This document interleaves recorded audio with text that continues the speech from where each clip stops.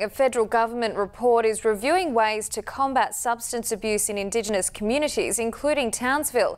It has a list of recommendations for the government. However, local health workers say family support is the best plan of action.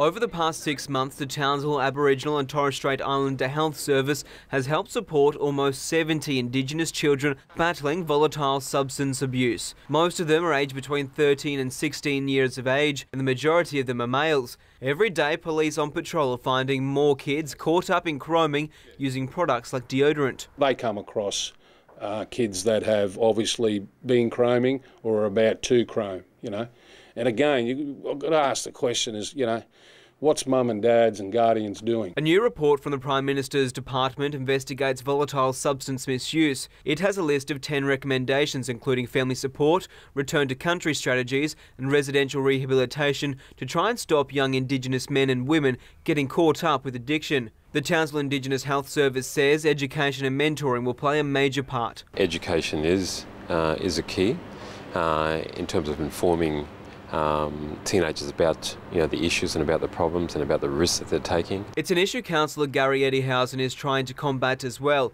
He's prepared a report for the state government recommending legislative changes and dedicated rehab facilities for addicted youth. I see it as a way of getting them psychological and also physical counselling.